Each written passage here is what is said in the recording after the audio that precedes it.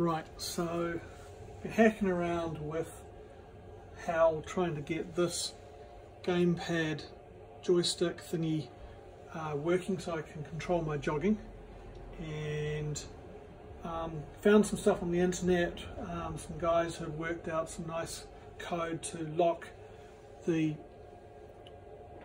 keypad, these wee joysticks, so that if you're going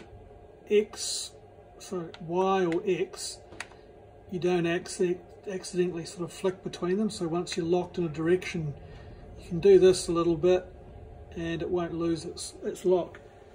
And it seems to work, which will make jogging and setup way simpler. So I have, I can do that, no movement. I've got a lock button, and then you can see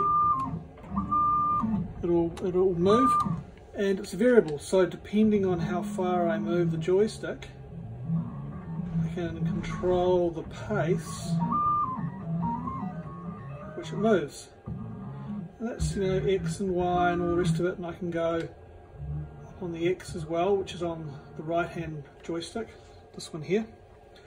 And the next thing is I can use these buttons here to select between incremental feed, and I have a different set of buttons, the ones on the bottom here, these triggers,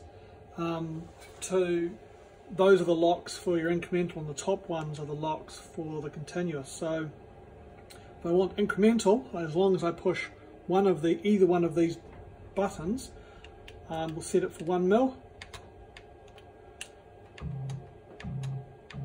Here we go, just flicking it across, getting 1 mil increments. I can go to half mil,